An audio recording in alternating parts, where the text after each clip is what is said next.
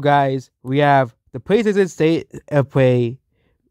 Oh, it's now PlayStation Showcase, not State of Play anymore. Okay, Sony. But yeah, PlayStation Showcase. Here's what they're showing: Spider-Man 2, Wolverine, Last of Us Factions, Manatees, new Bungie IP, Stellar Blade, DS2 trailer. Yeah, this is all I fake away. Bloodborne.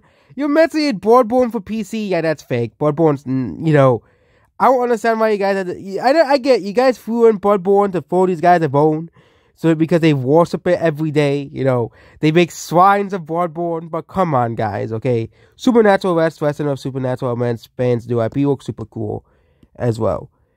GT7 DLC, Horizon Zero Dawn remake. Apparently getting a remake of Horizon Zero Dawn, and a bunch of games coming PC.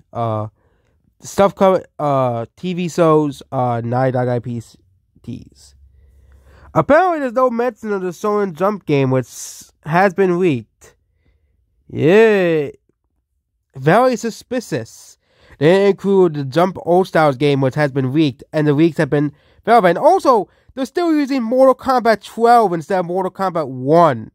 Okay? If you want them to listen to me, even more fake as well. Dragon's Dogma 2, Dragon Quest XII, Pac Butter, Metal Gear Solid Remake, Metal Gear Solid Collection. Why are we releasing Metal Gear Solid Remake and a Metal Gear Solid Collection? Silent Hill 2 Sports Message, Final Fantasy Remake, Final Fantasy 7 Rebirth, Mortal Kombat 1. They're using Mortal Kombat 12, but it's Mortal Kombat 1, which makes this fake. Armored Core Buy trailer, Alan Wake 2, Eureka reveal, Indies, Cuphead 2 reveal. Yeah, I don't buy that, because I thought Cuphead, the last course, was going to be the last of Cuphead. But apparently we're getting Cuphead 2. Which already makes this more fake, because they said the Cuphead, the Delicious Last Course, was the end of Cuphead.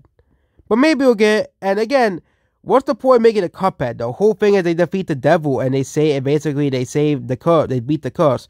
What's the point of making a sequel? Why does everything need to have a sequel? I just don't understand, but I don't think Cuphead's getting a sequel. Okay, VR, no one gives a about VR. No one uses VR. No one's gonna be buying the PSVR 2. No one bought the first one. We have this bit of this video here. Goodbye.